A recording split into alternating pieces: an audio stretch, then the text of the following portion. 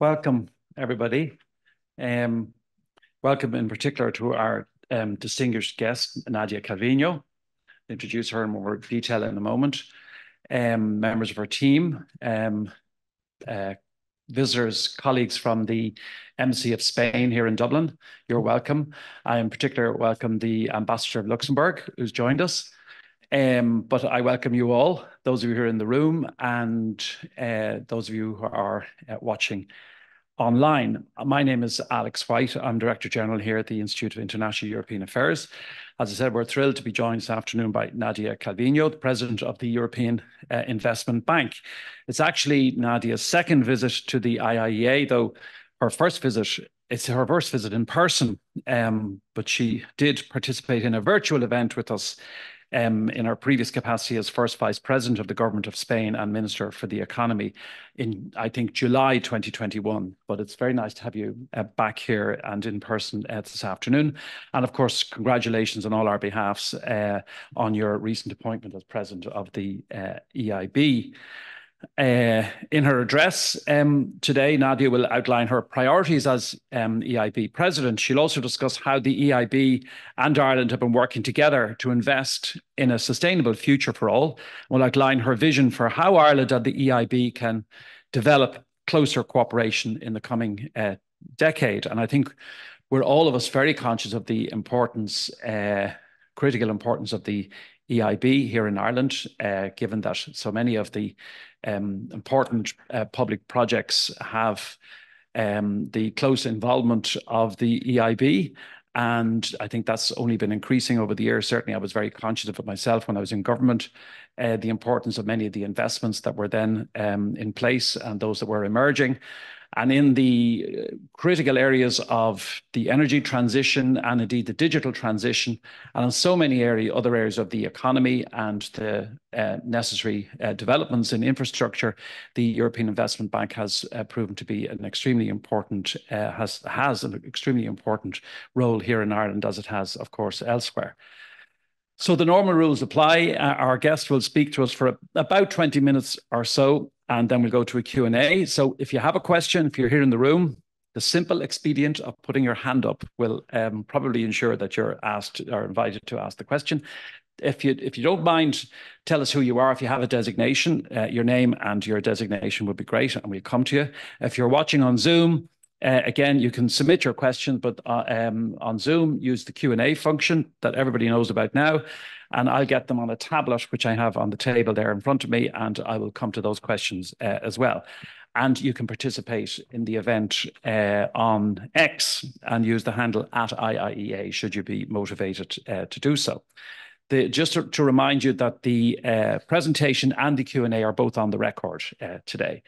And now to formally introduce our guest. Nadia Calviño is a Spanish economist and lawyer with a career spanning over 30 years in public policy, economics, and finance. Ms. Calviño served as First Vice President of Spain and Minister of the Economy, Trade and Enterprise until December 2023.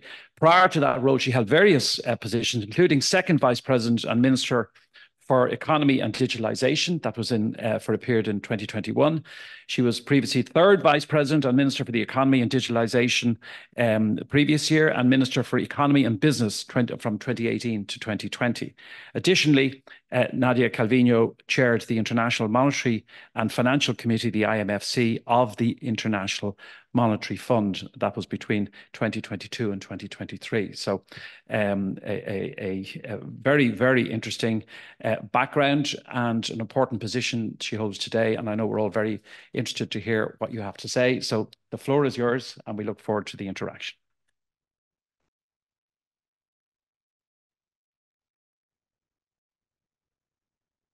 Thank you very much, Alex, and thank you very much to all of you for being here and those that are watching us online. And I am really excited to be here. And I'm glad you clarified that the previous time I was online, because people have been hearing me for the whole day saying this is my first time in Ireland. So I think that people would be wondering, how comes that this is the second time at the Institute? But it's true that we made many times, we looked for the opportunity, many occasions for me to come, and it was never possible in person. I was very happy to participate online. But it is particularly exciting to be in Dublin, to be in Ireland at this point in time. And when I was preparing for this exchange, I usually like to lift my head and take a broad perspective and then go down to the details, but I'll do it the other way around this time around. So I'm going to start with the EIB and Ireland, then the EIB and Europe, and then the EIB in the world. And since you are an international institute, I think that will get the ball rolling for the Q&A that will take place afterwards. And I wanted to start with the EIB in Ireland because obviously I have had already a quite intense agenda of meetings with the Taoiseach, with the ministers in your government. I've visited one of the projects that we are financing here at Trinity College. I'll be going tomorrow to visit another project of social housing here in Dublin. I'll have interviews, and so far, what I can tell you is that the partnership between the EIB group and Ireland is not only close, as Minister McGrath put it, it is truly special. In no other country do we have these high-level annual meetings with ministers leading core policies for the country, from housing, I've mentioned it already, education, to transport, the green transition, energy. And we've had a very meaningful, very substantive exchange with them today. And this is proving to be extremely productive in financing real projects on the ground that are delivering for Irish citizens, businesses, and also for Europe's shared priorities. Last year, we invested 1.6 billion euros in Ireland. This was an all-time record. And around 80% of these investments were contributing to the green transition, so climate action. We're talking about projects that are contributing to Ireland's energy efficiency and climate action objectives, supporting business innovation, enhancing your world-class in education. We are investing, and our partners, we have close partnerships with the 9 universities in Ireland. We're also contributing to address housing challenges in this country. Let me emphasize, and I said it already today before, this is a shared challenge. This is not exclusive to Ireland. This is a shared challenge in most European countries, and we are helping address it. And we're working very closely with key partners such as the Strategic Banking Corporation of Ireland, Sustainable Energy Authority of Ireland, the Housing Financing Agency, and all the government departments that are leading these policies. We have a strong pipeline of projects, and I was able to see today how aligned our priorities are. We are working with 8 priorities in mind, and they're absolutely aligned with the priorities of the Irish government, and our excellent working relationship and our, I have to say, also close personal relationship with Minister McGrath, also with Minister Donoghue, I think will certainly allows us to look forward with confidence, and I'm sure we will continue to be quite successful in supporting the Irish economy, as has been the case for the past decades. And how does this connect with the EIB as financing arm of the EU? Well, I think that Ireland can actually be a pioneer and an example when we are trying to scale up some of the things we're doing with your country and contribute thereby to Europe's policy priorities. We are contributing to make the twin green and digital transitions a European success. We are contributing to closing Europe's investment gap in innovation, new technologies, digitalization. We need to make sure that we make climate, cohesion, and competitiveness 3 legs of a joint success. I would bring the word confidence also into this group of C's, that should lead us going forward. And for that, we need to engage very actively with our shareholders. Since I took over at the helm of the European Investment Bank Group, I have been visiting, doing a tour of the European capitals. I'm almost halfway through, and I've been listening carefully to the main governments, but also key stakeholders, civil society, it's very important, I think, that we tell citizens, we hear you, we're listening to you, and identifying what could be the priorities where the European Investment Bank can have value added. And we have identified 8 areas: consolidating our role as the climate bank, accelerating technological innovation and digitalization in Europe, stepping up investment in Europe's security and defense industry, contributing to a modern cohesion policy, developing innovative financing for agriculture and the bioeconomy, the whole cycle, gearing up investment in social infrastructure, and this is health, this is education, this is also housing, focusing our activities outside the EU on impact, and that's supporting Ukraine, our neighborhood, enlargement, and the global gateway strategy for the rest of the world. I'm sure we'll have a chance to come back to this. And then finally, helping deliver a real capital markets union. And these are the 8 areas on which I am engaging actively in my different visits. And actually, they are clearly interconnected. And the projects in Ireland are a very good illustration of these 8 priorities and how they interact and work together. Take, for example, the retrofitting for houses. That's one of the key projects. It was launched only last week by the Irish government. We're talking about climate action and energy efficiency. We're talking about social infrastructure, building the underlying social infrastructure that allows us to continue to make progress. It is also contributing to the capital markets union if we're able to scale up this model and reach scale when we are retrofitting, renovating the stock of houses and public buildings throughout Europe. And so at the end of the day, these 8 priorities are not isolated. They are mutually reinforcing and can really allow us to leverage our actions and mobilize public and private investment to the level that is necessary to make these ongoing transitions Europe's success. I summarized it earlier today in the press conference in a much less how would I say, abstract manner, in saying at the end of the day, and on top of all these 3 objectives, and that would be the 4th key priority, we are allowing Irish citizens to get their houses, to have warmer houses, cheaper. And that, summarizes what's Europe doing for me? What's in for me?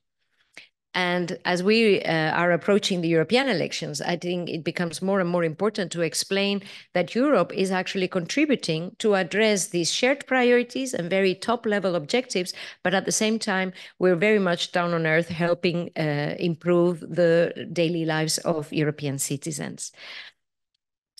And let me close these introductory remarks with what's the role of the EIB in the world, in today's world, the EIB in the world. And in your introduction, you mentioned the EIB group as if everybody knew, and I don't know whether everybody knows who we are. And this is the financing arm of the European Union. We are. Whenever there is a European policy priority, then the EIB is financing and investing in this policy priority. And throughout the decades, this has allowed the EIB to be one of the largest multilateral development banks in the world, with a 60 billion portfolio. Very strong portfolio, very balanced in terms of riskier and less risky investments, very solid AAA rating that allows us to offer very good financing conditions, very strong technical advice. This is very much appreciated. Also today with Irish ministers, we were discussing how important our advisory services are, our excellent teams and expertise in areas such as infrastructure investments, climate action, and green transition. And that has consolidated our role as the climate bank. But we're also a proud member of the Multilateral Development Bank family. Only a couple of weeks ago, I was in Washington and New York visiting and meeting with the World Bank, the International Monetary Fund, and the rest of multilateral development banks, and also the UN family. And I was able to see how the EIB can also play a very catalytic role in today's world. what was the headlines I came back with from Washington? Well, the economy is doing better than expected. Geopolitics are worse than expected. That would be, in a nutshell, what came out of this meeting. The good news is that there is momentum for a deeper cooperation between the multilateral development banks, and there is an increased awareness that we are part of the glue that keeps the world together. And as the tectonic plates on which the international order since Second World War has been serving us so well and bringing peace for most of the world, is these tectonic plates are shifting, and they are leading to clashes in some areas and vacuums and gaps in other areas. The multilateral framework and these institutions can really contribute to continuing on a positive trend in terms of growth, prosperity, and peace throughout the world. We have agreed to work together with our partners to become more effective and more efficient on the ground, and to try to have as much impact as possible. And when I talk about impact, and I would like to close with this idea, I was moving from social housing in a borough in Dublin. Let me now talk about what sort of impactful projects we are contributing to throughout the world. I discussed with Dr. Tedros from the World Health Organization ending polio in the world for good in 2 years' time. This is what we're talking about. With the Vaccine Alliance, we are working to provide financing to establish vaccine production facilities in Africa. This is a total revolution, a game changer in terms of a resilience of our neighboring continent. I just realized maybe you don't see it as close as I saw it from Spain, but Africa is our neighboring continent. We are, together with UNICEF, we are supporting investments in children's health and education. Together with the European Bank for Reconstruction and Development, the World Bank and others, we are supporting Ukraine right now, not only the resilience of the country throughout the war, but preparing for the reconstruction. Let's hope that we can start that phase as soon as possible. Well, I would say, this is real impact. And this is the way the European Investment Bank can also contribute to Europe's voice in the world, putting money where our mouth is and contributing to Europe's priorities in building confidence, not only within our borders and our boundaries, but also beyond. Let me leave you with this positive idea, and I'm very happy to take your questions. Thank you.